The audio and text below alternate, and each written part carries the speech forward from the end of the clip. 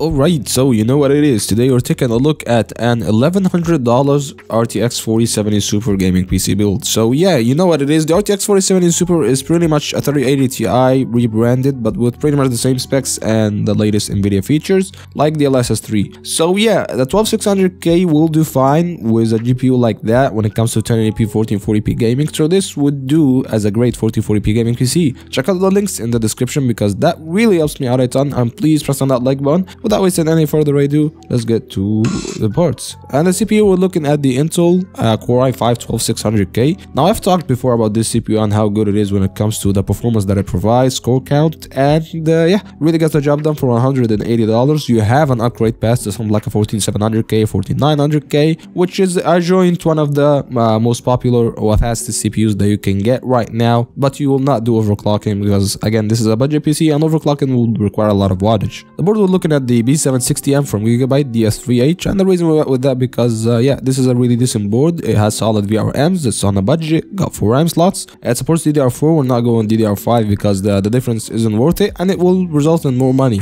and if it resulted in more money you should just altogether go with the Ryzen system. But anywho, taking a look at what it is, a DDR4 system on the i5-12600K is more than enough, and you got the upgrade pass to the 14900K even, but again, no overclocking. RAM, we're looking at 32GB of DDR4 3200 MHz RAM from, I believe, Silicon Power, because 32 gigs is more than enough for gaming, video editing, streaming, you name it. 16 gigs is more than enough for gaming still, like you haven't pushed 16 gigs to the limit yet. So yeah, this is why we went with 32 gigs. It gets the job done and you really are good to go there for 55 bucks. The SSD, we're looking at 1TB M.2 SSD, PCIe Gen 4, and this is why. PCIe Gen 4 is the fast boot up times, good loading speeds. It's not the highest end Gen 4 SSD out here, but yeah, you are getting the bleeding edge when it comes to the technology and when it comes to speed ratings. The GPU, you know what it is. We're looking at the RTX 4070 Super. Now the 4070 Super is pretty much a 4070 Ti.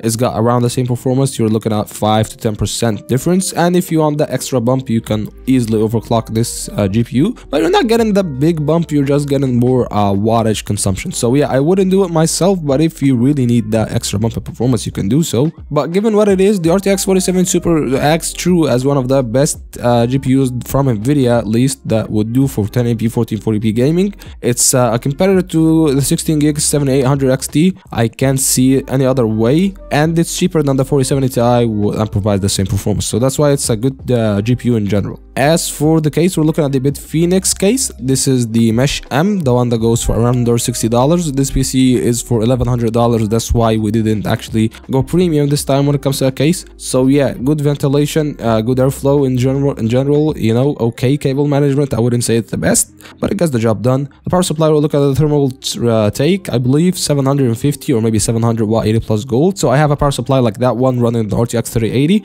which is as actually power hungry as this GPU once you do undervolting, but if you're not doing undervolting, it will get the job done just fine. So yeah, you are getting what you're paying for there. So yeah, that's been it. If you like the video, press on that like button. If you want to see more of that, can subscribe, and again check out the links in the description because that helps me out a ton. See you in the next one, and peace.